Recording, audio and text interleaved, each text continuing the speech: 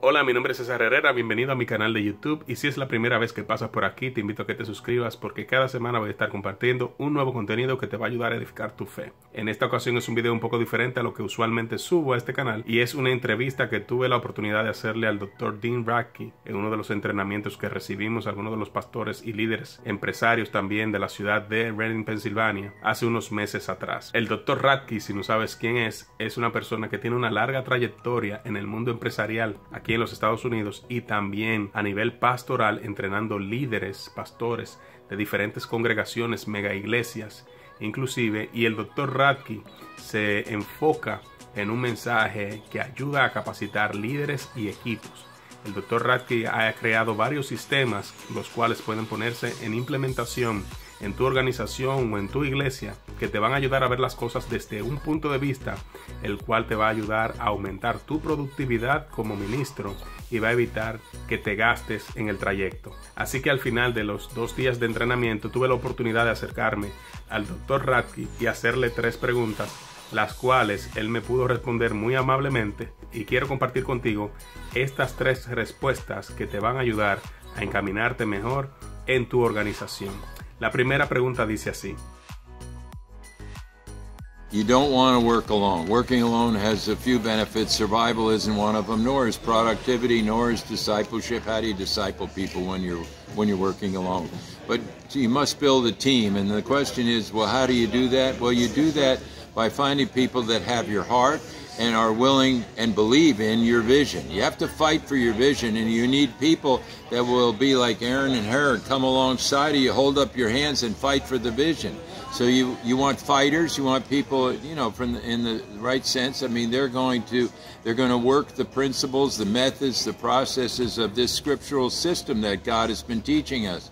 And they will be your teammates who will be in relationship with you. Organizations move at the speed of relationships, and these people will have your heart, and they will go for the vision. They will take the vision and run with it on your behalf. But you got to give them an opportunity. You got to give them a chance to contribute to the building of the vision. Or it can't be about dictatorial, just telling people what to do.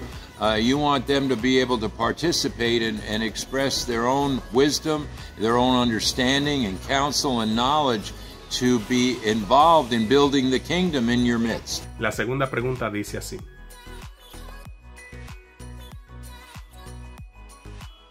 Well, retention has to do, God sends people to the doors of the church. The average church in this nation keeps 10 to 15% of the people God sends to their door, which is a terrible statistic.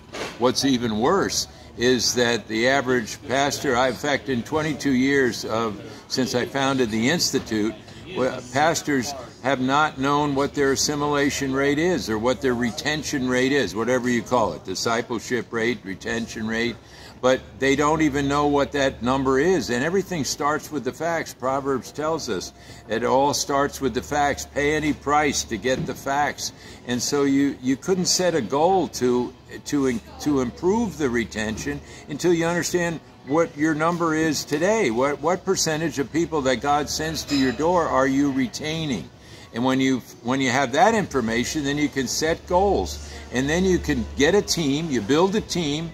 You don't try to figure it out yourself. You're leaning then on your own understanding, but you build a team so that the team can come up with ideas, apt answers, timely words, as Proverbs tells us, and the team will give you suggestions. You still make the final decision. You then give the direction, but you're going to go to God, pray about it, and use the wisdom that you've gleaned from a multitude of counsel, and take that to God. Instead of going in a vacuum, you go with information, facts, wisdom, and then God will direct your steps. La tercera pregunta dice así: I think the biggest challenge was to never compromise on God.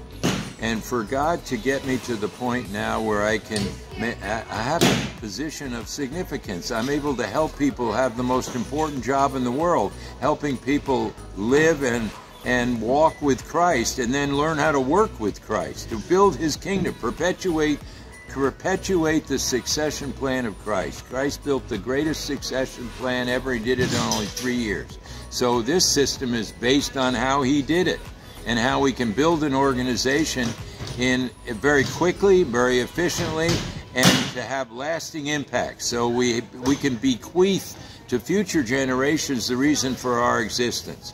So the biggest challenge is for me to help people understand the value of this scriptural system that changes everything for them. It gives them a quality of life, allows them to have intimacy with God, the supernatural to occur in their midst, and for them to help build God's people to become all that they were created to be and all they were ordained to be, and to build the kingdom together on teams in a scriptural system that God taught me. Where the people can find your system? What's the website? They can go to ministryinstitute.org and they can learn more about me, and they can see the product on ministryinstitute.org, and they can find out how to get a hold of the scriptural system that God taught me that we've been teaching here for 2 days, and it'll change your life. It will change the people that have been entrusted to your care. It's an invaluable system.